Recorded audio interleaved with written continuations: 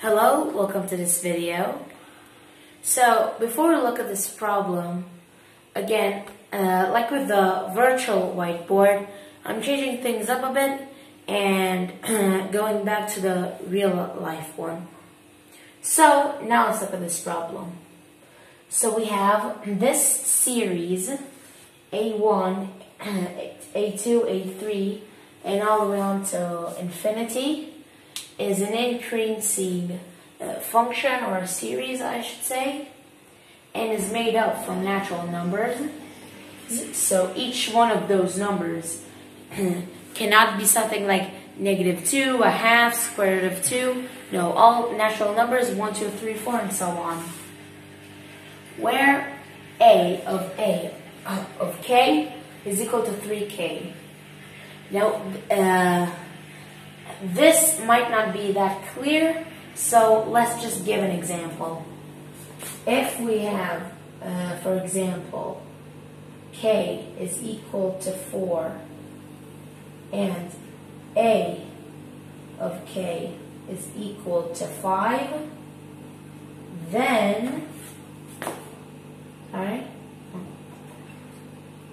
then we have a of 4 is equal to 5, obviously, because we just plug 4 into this.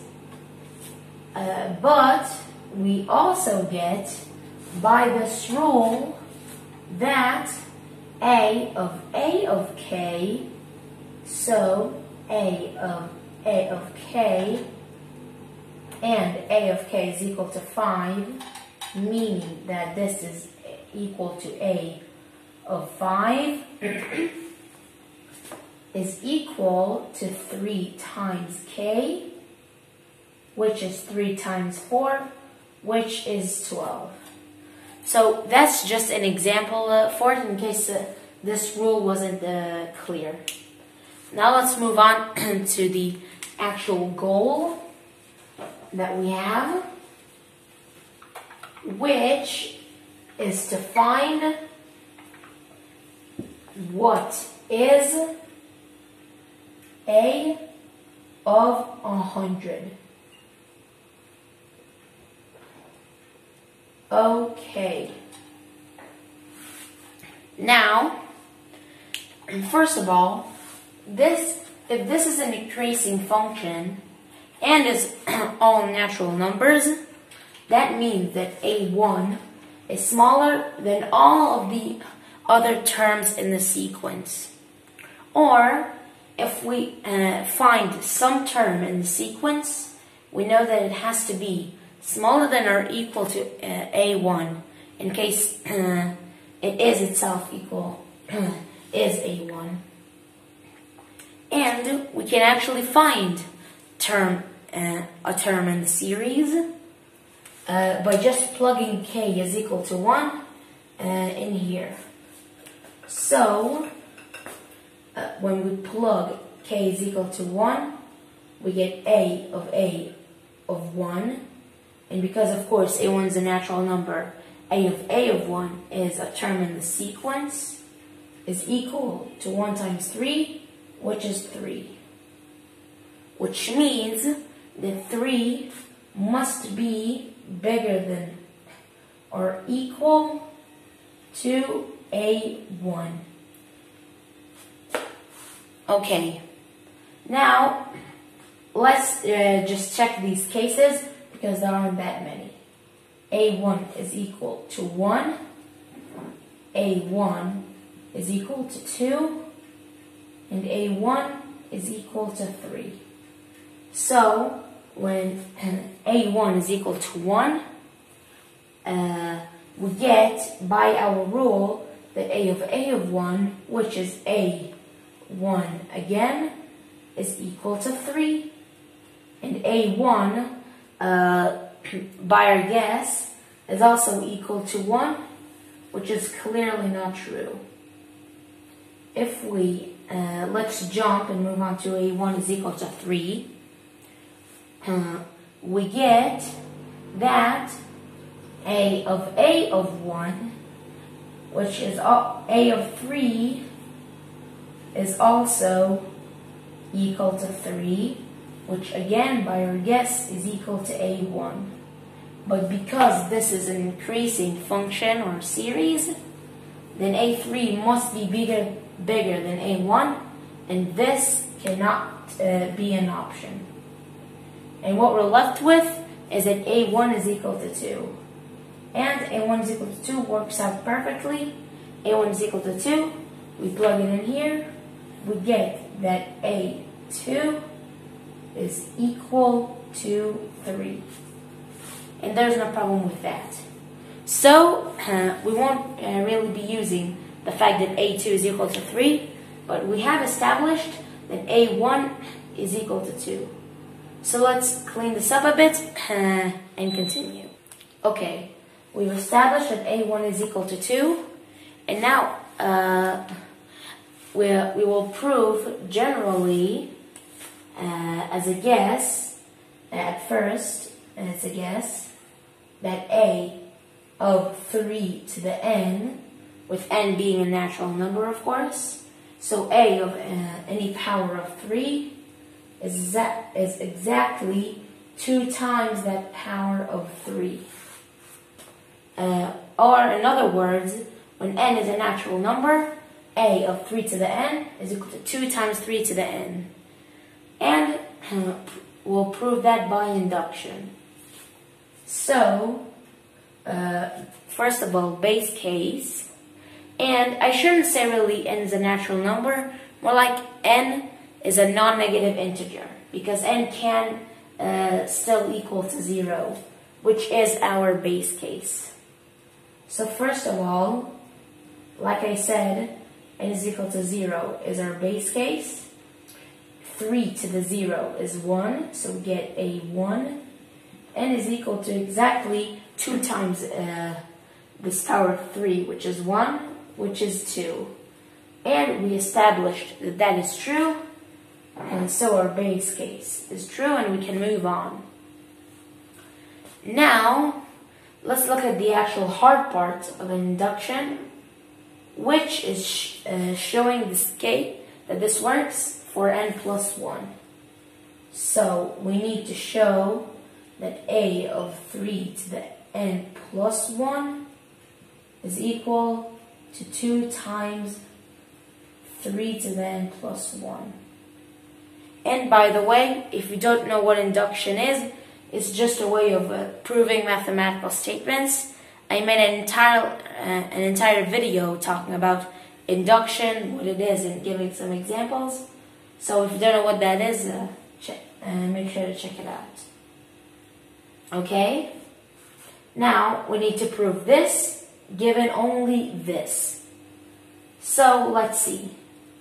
First of all, I will use our claim to prove another thing. So, because a of 3 to the n is equal to 2 times 3 to the n, I could do a of to each side to get a of 2 times 3 to the n, or 2 times the power of 3, is equal to a of 3 to the n, which is 3 times this 3 to the n, which gives us 3 times 3 to the n, or 3 to the n plus 1. So this comes directly from our rule and our claim. Okay? Now, let's see how we can do this.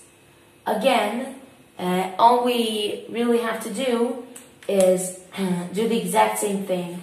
A of on each side to get that a of 3 to the n plus 1, which is what we want to find, is equal to a of this. So we get a of 2 times 3 to the n, which by our rule, again, is 3 times this exact expression, which will be 2 times 3 to the n plus 1. And that is exactly what we wanted to get. A of 3 to the n plus 1 is equal to 2 times 3 to the n plus 1. Meaning that we finished up our proof of induction, and we found out that this is always true. Of course, when n is a natural number. And another thing that came from that is something that we used in the middle of our proof, which is that a of 2 times 3 to the n is equal to 3 to the n plus 1, which directly comes from what we just proved.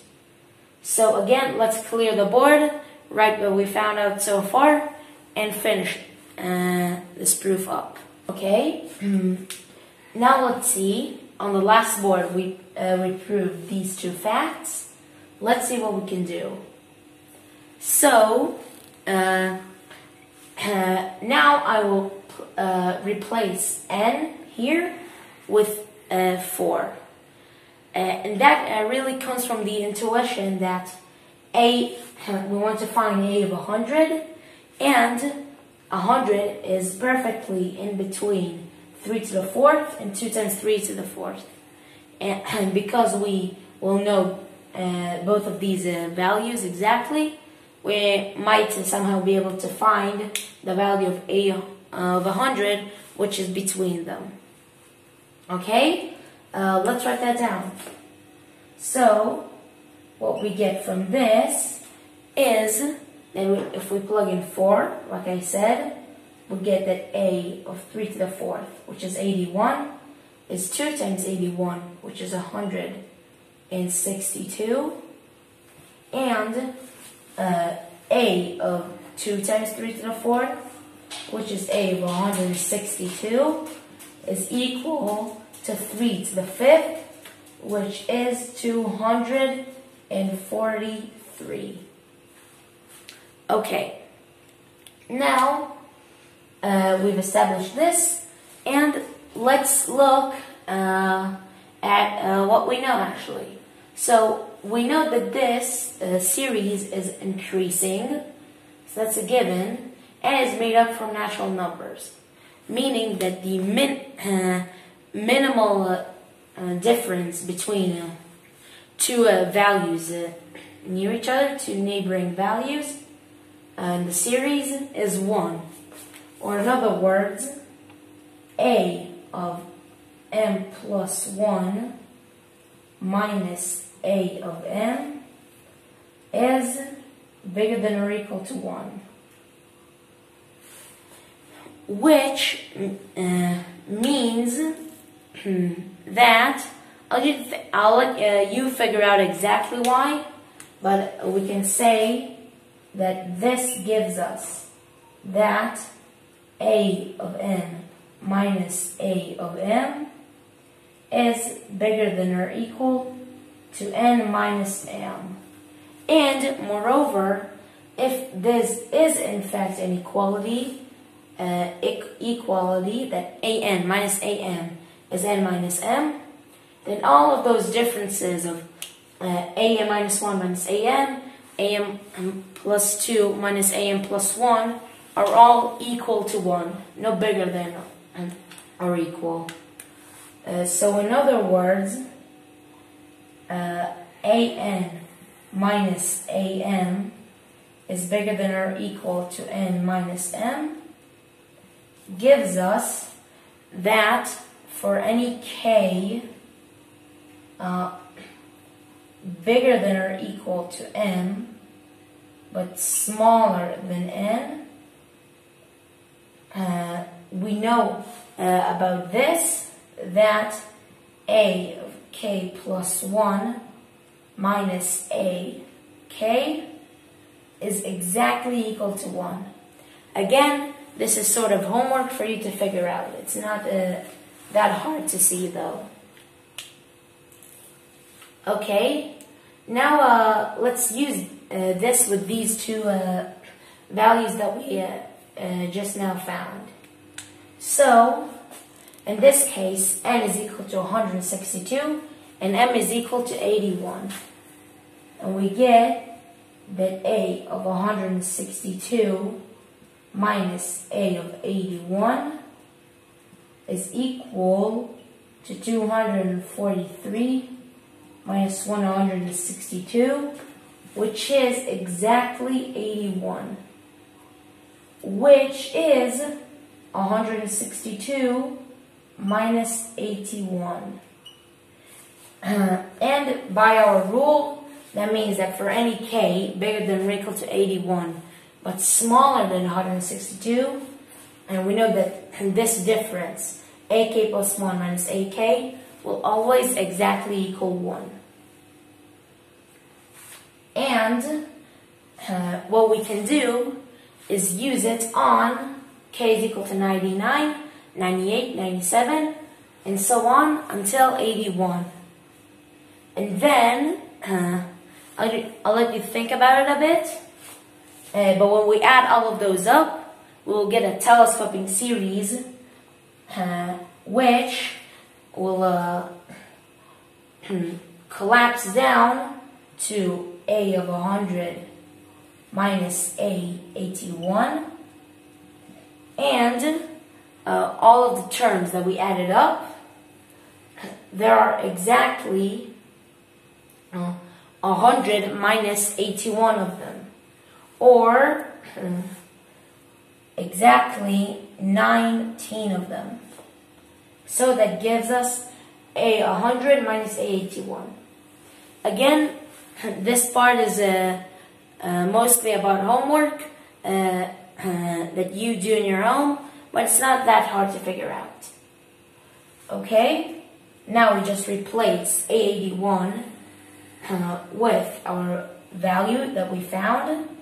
So we get that A of 100 minus 162 is equal to 19. And from that follows that A of 100 is equal to 162 plus 19, which is 181. And that's it. If you like this content, please subscribe to my channel. I'll be uploading more problems like this in the future. And finally, that's it.